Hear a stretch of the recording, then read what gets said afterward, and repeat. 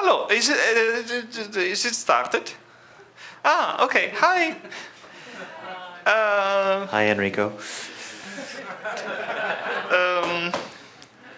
It looks like one of those evening programs where people discuss politics standing on four chairs on a stage. I don't think you want to get me started on politics. Yeah. But NM process. A new member. Hi, I'm Enrico, and I'm one of Debian Account Managers. Jonathan is another one, and the third one is Ganef, Jörg Jaspert, who isn't here. And we are responsible for accounts in Debian. So if the wrong kind of person becomes a Debian developer,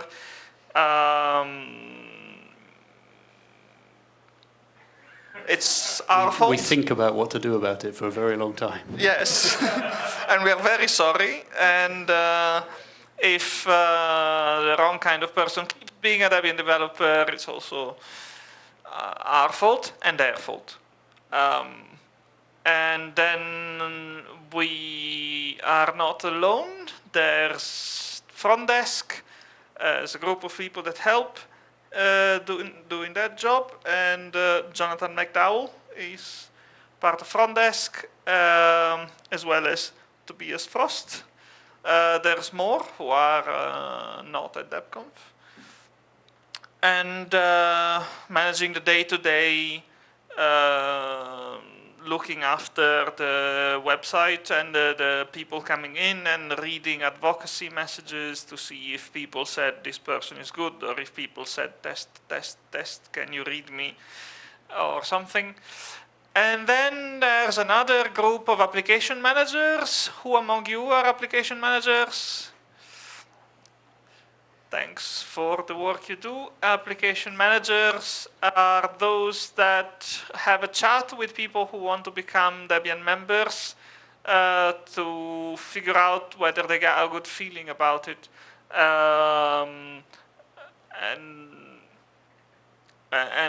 Or whether there seems to be something wrong about a person, like maybe it's too early and they don't have a clear idea of how Debian works yet, and maybe it's best to try again after a while.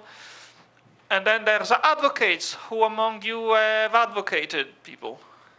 Yay. Advocates are Debian developers who recommend someone to become a Debian developer. And then there's applicants.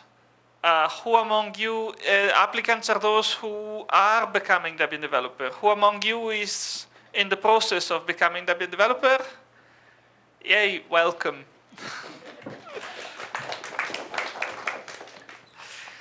How many of you should be applicants but have been resisting your advocates, please, to get into the process? Right, so there's a whole ecosystem, so I don't know if it's the right word, of getting into Debian. It's kind of tricky. It's how do you make yourself an idea about a person? You can if you are the advocate because you worked with these people, but when I'm responsible for who becomes Debian developer, I wish I could instantly telepathically assess whether a person is a good match for Debian, but I don't have that power. So there's a way of getting to know each other. But then I can't get to know everyone who enters Debian, or very few people would enter Debian because I'm also not I'm kind of introverted. So I'm busy. So that's where application managers come in. They have that conversation for us, and for us Debian account managers, and we can read through and all the social things somebody has done it, and I can just read and say, oh, okay, that looks good. Can I just jump in? Enrico used the word conversation there, and I think that's very important. When I try and explain to people about the things I do for Debian, they sort of go, oh, you interview people, and it's not an interview. The intention is that everyone who applies for the new maintainer process should get through it. It's a conversation to sort of just get a feel for the applicant and make sure they're all on the right page rather than a test. And don't ever be put off because you think you would fail. It should be a conversation. I learn something every time I AM someone, and I hopefully teach my AMs or my new maintainers something as well. Yeah, it's the kind of, if you want to think about it as an interview, it's an interview with unlimited time at your disposal and unlimited internet at your disposal. So it can't quite be a job interview. I mean, it really is a conversation. I also think it's important that we farm that conversation out to lots of application managers who have a very different view on things rather than just the same 3 people looking at every application, because we would probably start to take shortcuts quite quickly in guessing what people are like if we had to do every single thing. So having an application manager's view on an applicant is really important for us to make sure we're in the right place. And there's peer review. So as an advocate says that this person should be a Debian developer. Okay, and I kind of trust them, but maybe there's some bias, and there's an application manager can kind of peer review what the advocate says and try to get a second opinion. And yeah, so that's more or less how it works, explained from a very confused point of thing. There is a website that coordinates all of this, which is nm.debian.org, new member debian.org, where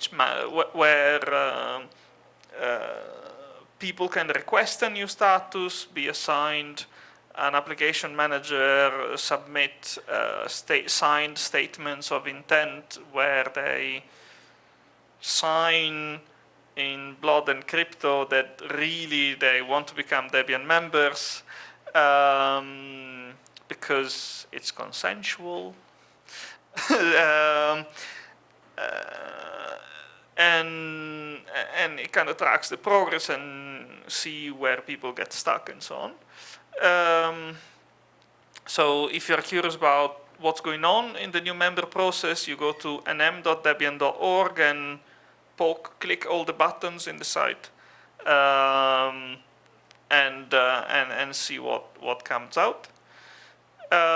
Also, the Missing in Action team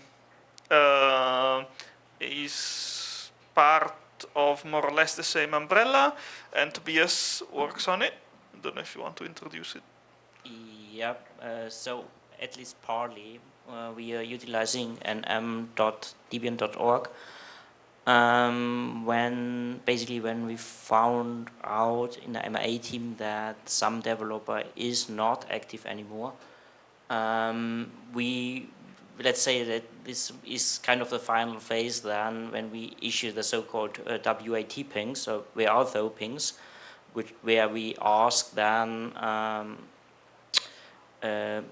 think private, if someone knows about the whereabouts of a person, and this is kind of then, if that fails or if that times out, then that leads then to the removal of that person from the project, which is a sad thing, but well, it happens. On the other side, if someone wants to voluntarily retire from the project because life changed or something like that, Enrico implemented a nice feature on that one on nm.debian.org, which we call the one-click emeritus. So it's much easier now for DDs who want no longer to be DD to officially retire. By logging in to the interface and requesting the status emeritus.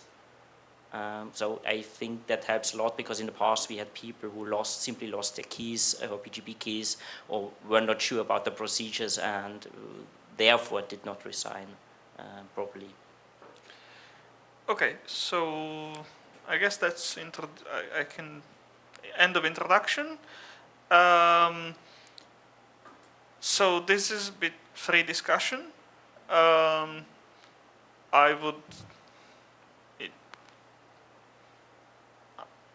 would take questions, answer. I would maybe and if it's also a good moment of communicating, I don't know, things that I would always have wanted to say to all application managers, but I never got around to fix the bit of the website that generates the alias that writes to all of them. So NM is perceived as a bit lengthy and bureaucratic. Historically, it took way too much. People spent a year or more getting an account, but that was many years ago, and now it's much swifter. Now people who spend years, it's because either they become unresponsive, and maybe each mail that takes them months to answer, or because their application manager becomes unresponsive and they don't send an email to front desk saying, hey, somebody is forgetting about me over here, help. Public service announcement, if you are an application manager and your applicant becomes unresponsive, give the applicant up. Public service announcement, if you are an applicant and your application manager becomes unresponsive, contact front desk. Things should not get stuck. We have a way to deal with that. We have in the past had sort of a problem with a limited number of AMs, but the call went out recently and we've had, thankfully, a huge number of AMs come forward. So thankfully that's not causing us a bottleneck at the moment. And then another thing that is not optimal at the moment, and I cannot fix it in software, is that application managers tend to ask too many questions. There's a thing that I think as inflation of bureaucracy. So when, just to be on the safe side, I will ask one more question is a valid strategy. The number of questions that gets asked inflates over time until I go to a talk in a DebConf and say, you really don't need to ask that many questions, and then there's a drop. And then starts going up slowly again. But so the general idea is when you go like, yeah, sure, you know what you're doing, approve right away. You don't need to, yeah, sure, I know what you're doing. I'll ask you one more question to be sure. I'll ask one more question because maybe Dan is not convinced. No. When you think, yeah, I would work with that person. Yeah, I would install a package uploaded with that person, by that person, then approve.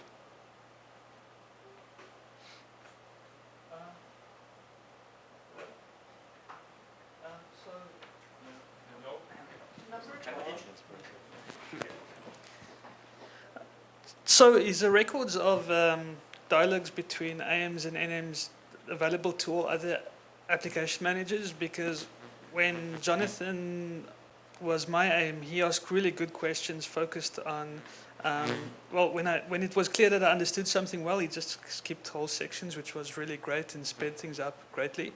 And I think that's a really good example of what a good AM should be. So if other AMs could see that record of that dialogue as well, then I think that could serve as a real good example. I don't recall what the permissions say about being able to see but your point that skipping out chunks where the applicant clearly knows what they're doing is absolutely the right strategy. The templates are meant to be a menu of questions you can pick and choose from as appropriate. And I like to see an application manager who's asked a question from the template and then maybe asks one little detail out of it just to prove that you didn't copy and paste it from Wikipedia, just to explore it. But But a number of application mailboxes come back to us at the end where clearly the AM has just sent the question templates and said, oh yes, you've answered all of those, let's go. And that can be a frustrating process for the applicant. Well, on the other side, if some applicant knows how to research the information and just points me to the section where this information is written, this is fine, this is enough. So it needs not to be a 20-sentence answer, or just to go, okay, that is written up, def ref, paragraph, something like that, and that's fine usually. For AMs, there's a really useful tool, Mind Changelogs, that's actually linked from the applicant's page on am.debian.org, and it will go through and find the applicant's name in all the changelogs within Debian. So, like for example, there's a question about, hey, have you ever fixed a bug? And like, it's very simple to go, yeah, they've uploaded a changelog with a closes line in. I do not need to ask that question. So things like that, you can strip it out. And all it takes is sort of a couple of minutes to actually go and work your way through that. And equally, sometimes you go and you look at the Mind changelogs and it's like pages and pages of information. You go, this person probably knows what they're doing. I'll ask a couple of questions, maybe just to make sure that, but I'll cut basically everything out. Yeah, the things that it's really unlikely that don't need to be asked is the first questions, like, do you know how Debian works? Do you know what Debian is about? Just to make sure we're all on the same page. And then maybe you're asking someone who's been editing policy for 5 years, for some reason they are not Debian developers yet, or then maybe you can even skip those, I don't know. Yeah.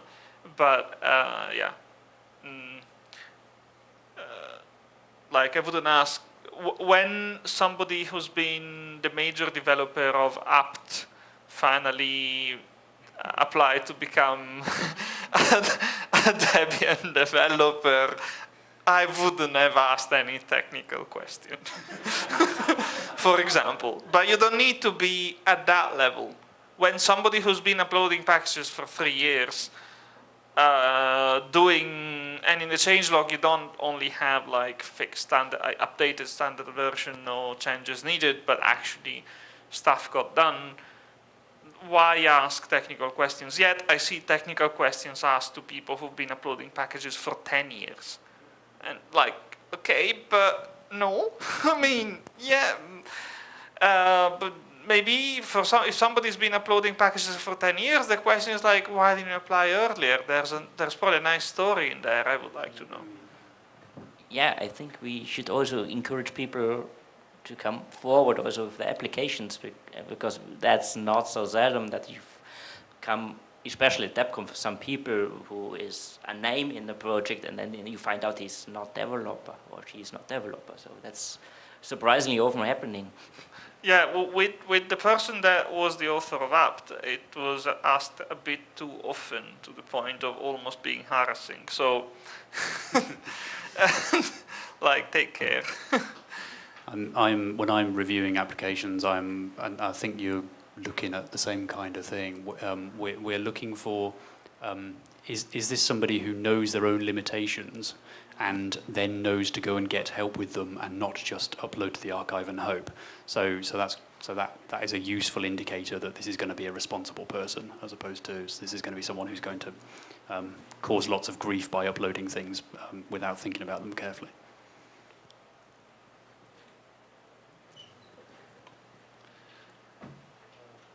My question to the panel is, I have a general idea of what my answer is, but I'm looking for alternate opinions or answers. So I come from India, and we are yet to hit a 2 double-digit count for Debian developers in India. And when I see some countries like Germany, which has hundreds of developers, what things could we do or should be done to get more DDs from India and more Debian contributors from India? Not just India, or from other countries where the number of DDs have been less. It's not that the number of activities less. The activity has been growing around, but not many people are applying. I think is discussed. What other things we could do? I wonder, I mean,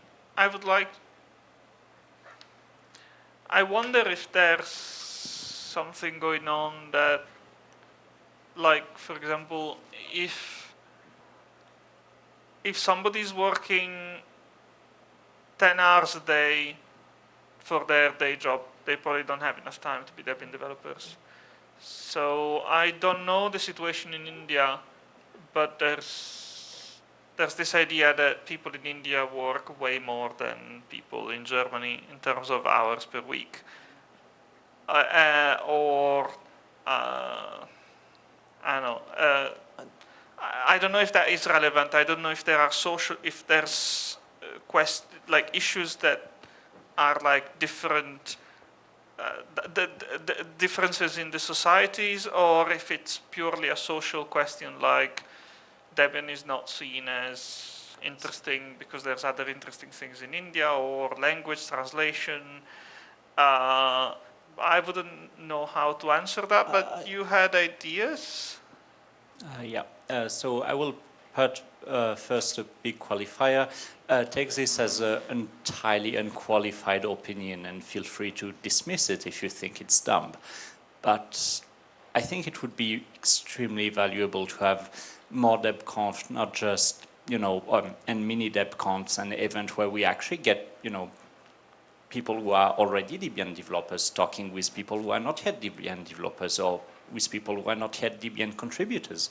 Because you said the activity is happening, so we need to, actually tell people, yes, commit us, or, well, I will use us anyway, even though I'm not a Debian developer. Commit us and, realize that we are just regular people and that we just want to work together, and that there is no, I don't know, that there is, you don't need to be some packaging superhero or something to actually, become a DD. I think that's a very valid point. I think it's a very valid point. I think that the events like DebConf help bring people together who may not be Debian developers but are part of the Debian community, and that's a good way of getting done. I suspect that and I'm guessing, but that there are areas where populations are spread out. You need to get a critical mass for things like just even the interest sake in Debian to sort of like, all right, we'll hack on Debian. I've got someone to talk to about Debian. There's definitely a keyring bootstrapping problem. We've had problems with people who are, in remote areas. It's hundreds of miles for them to get to anyone else who might be able to sign their key. I don't have a good answer to that one. I think things like DebConf help, or mini-confs, or general technical conferences. I mean, it's great that DebConf moves around the world every year, and I hope that it being here in Asia will help with that. I know that India is sort of pitching for 2020, and if it doesn't get that, then maybe at some point down the line. So I do think there's a little bit about we should move around as a project and bring a critical mass of Debian developers places, and see what happens there. I'd be really interested to know whether that's happened in places that we've previously been that didn't have a huge number of Debian developers, and whether anyone here has been brought into Debian because DebConf ended up in their country. I have I guess, from experience and from what I observe with friends and other Brazilians, applicants, and there are now developers and those who never applied, even though they are still involved in the project for many, many years. And I think language barrier is a thing that even though people sometimes they can communicate to a level that they can contribute, answering those questions, it's intimidating if you're not if English is not a first language for many people. And I think I was also thinking about that because I speak Portuguese, and now as an AM I'll be able to help to improve the process, at least for Portuguese speaking people, and for sure it will be. Then I would ask. This was a question to the DAM and front desk about how would that happen. Actually, it will probably put a bit of overhead in AMs that want to facilitate the process for non-native English speakers, because then we would probably have to translate a big chunk of that to the DAM report. So I have certainly assigned AMs to developers where I think that they probably have compatible non-English language ability. Even if the conversation still happens in English, I assume that there will be the ability to sort out misunderstandings much easier whenever two people share language. Maybe we need to formalize that and have maybe an AM flag for these are languages I am prepared to engage technically in, and then we can have a flag for applicants. If that's a barrier, then I can't speak for DAM about what they want to see, but I think as a front desk member, I would happily assign people to the right language if that helped. Unfortunately, to contribute to Debian, you need at the moment to be able to have conversations in English. So in a way, that something that I feel like I have to discriminate to, although I hate it. But I don't know how to fix it, because still when there's elections in Debian, the calls are in English, the platforms are in English. So even though I could say that people doing Italian localization need to speak Italian way and barely understand English, that would be good. But when it's time to vote for a GR or vote for a DPL, that is important. Unless we start to destructure Debian in a way that there can be local Debians where English is not spoken, but I wouldn't know. No, I agree, it's important, and but I also think there's not speaking or non-speaking English. There's a spectrum of, and the level, the spectrum. And there's a level, there's some people that really have contributions for many years, but just elaborating big on those questions, more deep questions, is hard for them.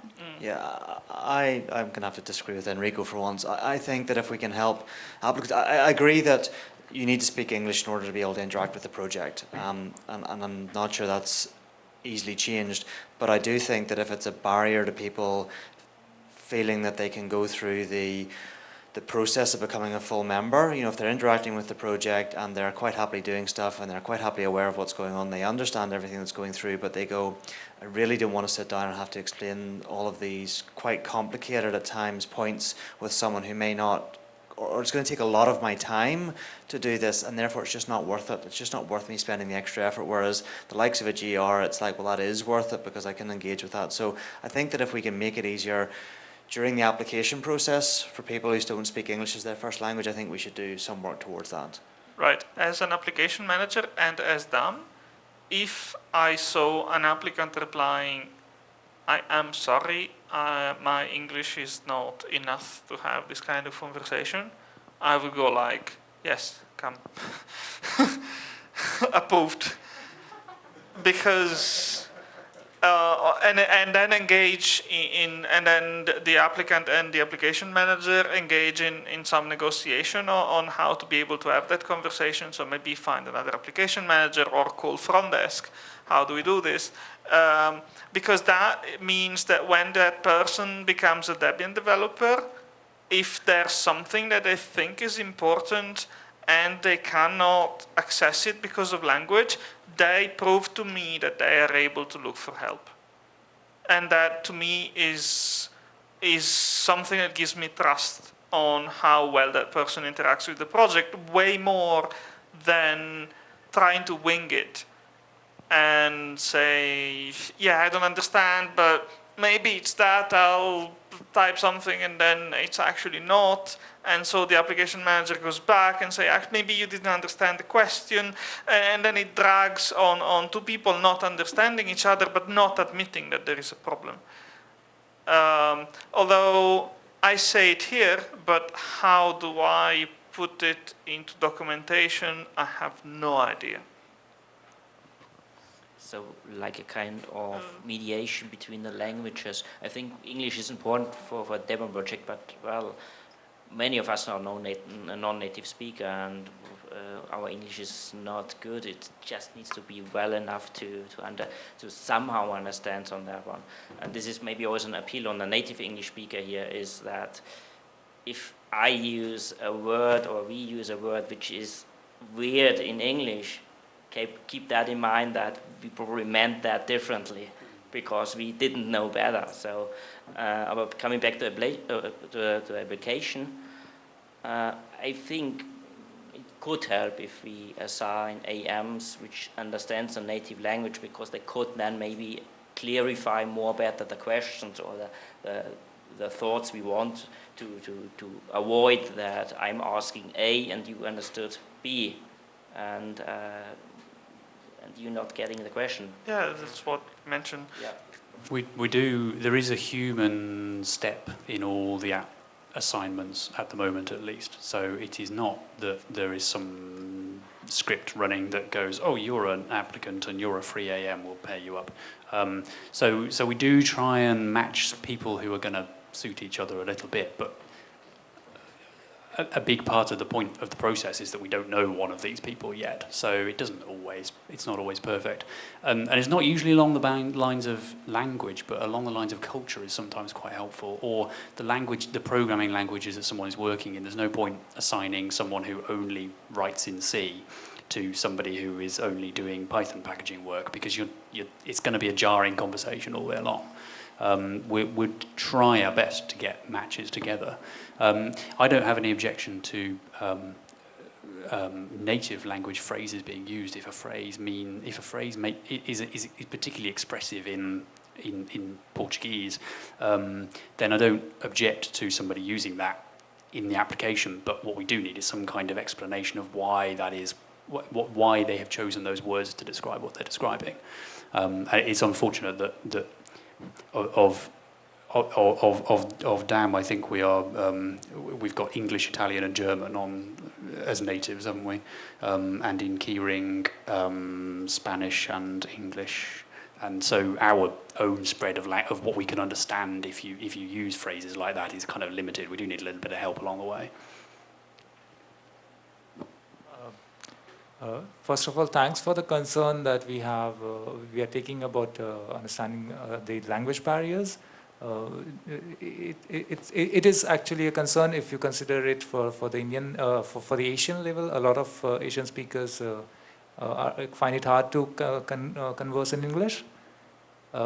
It's not that case. It's not that hard with India. A lot of people do actually speak English and speak it very well. So that's not an issue particularly in India. But a lot of maybe North Asian countries have this issue, and I have found hard to converse with them. So yeah. So anyways, if the process could be made better for languages, it would be great. Thank you. And thank you. And when I assign an application manager to an applicant, there's only so much I want to guess, because my understanding of other cultures is limited.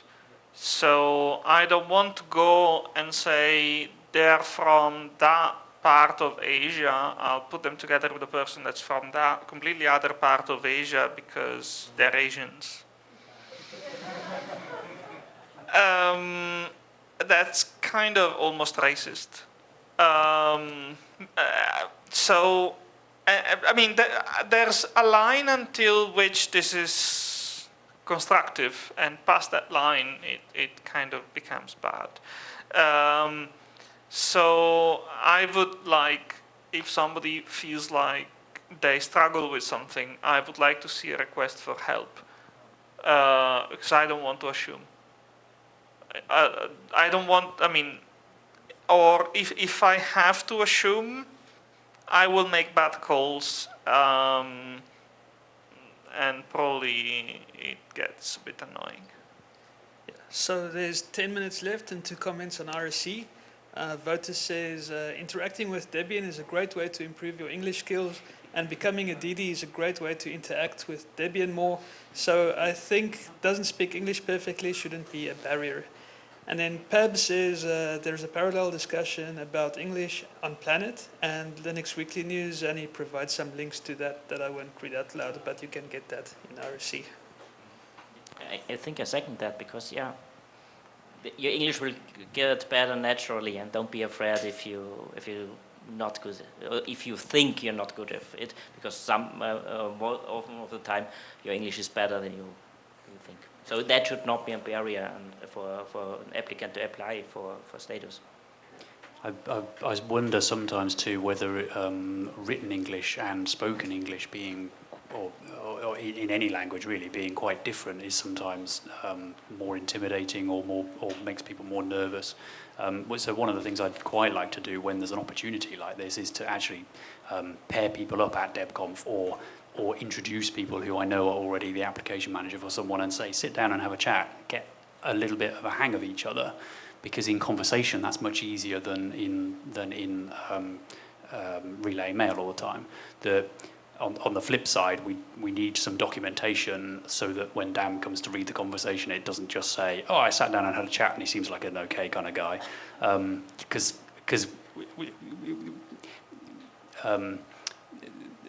your interaction with the project will largely be by email, and so if you struggle with that side of things, then you're going to have trouble later on in the process anyway.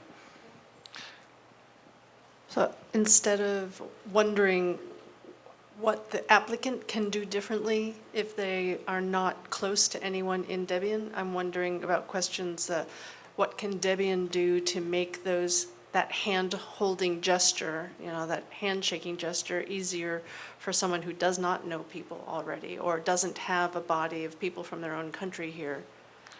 So that's the reason I'm thinking of a question like, not formal mentorship necessarily, like outreachy or summer of code, but informal mentorship. To what degree could an app manager continue this kind of greeting and social integration that happens with new people to keep them interested, keep them involved, and keep them more encouraged about their ability to get through an application process?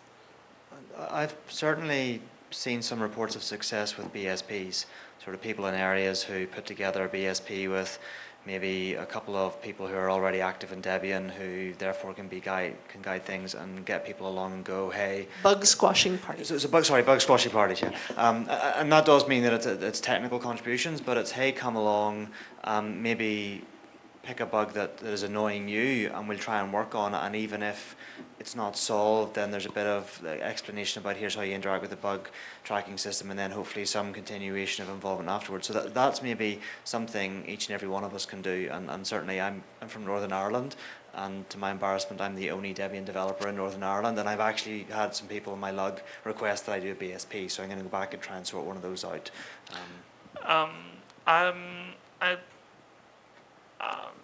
I'm kind of, I don't think, however, that this kind of mentorship belongs in the new member process. The hand-holding happens before, when somebody starts contributing, when somebody contributes. But when a person comes to the door of the new member process, the idea is that they already have everything they need to be a Debian maintainer or a Debian developer, according to what they are requesting. So I am interested as far as how can the NM process not be in the way of something, but all the sort of come in, I'll teach you, I'll show you, that happens before, that happens, the advocate may have done it. The mentors Debian.org may have done it. The local teams may have done it. The other teams. But ideally, the NM process, ideally the NM process could just be somebody advocates saying that person's good, and I go, okay, did he? Right? But that would only work if it's the advocate that has responsibility for membership of that person, which could be an interesting change in Debian. That would save me a lot of time. But so that there's that double checking that exists because somebody has to take responsibility for something. So they're advocates, they're local teams. Would you like to add to that list? Advocates, local teams. Would you like to add to that list? To the list of people who do outreach at the early stage. Yeah, advocates probably as a side effect. It's not. When you advocate, you're already convinced that the person is good for what they asked for. But whatever happened before that point, probably the advocate was involved in some way because it's somebody who knows that person. So asking the advocate, maybe how did that person get into Debian could be a way to collect a success story. So your question is more like how to get someone addicted to Debian? It's more about how to keep people when they express a small amount of interest. What are the factors that encourage them to come back and keep trying? Because you can get easily discouraged, and some people, some types of people will be more easily discouraged than others. So how to keep that door open? Yeah. I think one good thing is that people interested meeting other people, like local BSPs or other events, or maybe also events on free software. But the other thing which also quite worked well for me is if you're, for example, interested in packaging, that you use mentors to get a name or to get some visibility, to get, and also to then, when you found someone who is frequently sponsoring, you ask your sponsor some questions or work with them closely, because then you will always likely have already an advocate later. Yeah, we have little time. I would try to stick to what is the new member process. Yeah, I was going precisely on that direction. I am very happy that over the years the project has become more interested in attracting and keeping people and being more open, but there's a very long distance between starting to get interested and reaching NM. What we usually look for is, well, is the person ready to take the commitment of becoming a project member? So yeah, I think there's a huge chasm between what you're saying and the panel. Actually, one of my first contributions as a front desk member was to start rejecting advocacies. Even one of Enrico's first steps also in that position was to tell me to stop advocating people so early. And that really helps the new member process because the application manager doesn't sign you up to be a sponsor, doesn't sign you up to be a mentor, and so there's a lot of mismatch when a person comes who they're not ready. It's really hard socially to tell them you are not ready, and there were advocacies that were clearly like, that person stayed at my house last night and looks like a nice person for Debian. And I was like, no, work with them first. There are other tools for getting somebody partly on board as well, like Debian Maintainer, which is we always intend is a stepping stone status towards being a full DD. So there is no assessment of who you are or what you're like, only an advocacy from someone. And that's really a rubber stamping exercise. Ideally, the whole NM process should be a rubber stamping exercise too. Somebody should be coming to us in a position to join the project, not to be getting started on things. I have several times before now paired people up, and they have come back within a week or so and said, "Yep, they're ready to let them in," because they've been in that position. They've been ready to just demonstrate that they know what they're talking about. They sign the paperwork, and we put them in. That can happen. When an application grinds into the sand a bit, then sometimes that's an indication that this is someone who's not quite ready to be here yet. So I still have a comment on the pairing people, and I kind of agree with Enrico too, and I'm also concerned about. Sorry. I agree with Enrico, and I think it's also dangerous to, let's say, I don't want to be the AM for all Brazilians now, because then it's a disservice for the Brazilian community too, because I think it would prevent them to reach the Debian community as a whole, which is much richer than my Brazilian perspective. So I think it's only for cases where we see a clear need, and I think maybe we could ask, is language a barrier? I'm not sure where, but do you think it would be overhead in the process to ask, because I understand, Enrico, the person should be ready to ask for help, but in the reality, it's not always the case that people feel comfortable to say, well, I'm not that okay with English, and so if there was somehow that we could say there is this possibility, and if you think it would make yourself more comfortable, you have access to Portuguese-speaking AM. I agree with everything you say, and all I would add is that this matching up is nowhere near that scientific. It's very touchy-feely to try, and sometimes we don't have any choice anyway because we've got one applicant and one AM.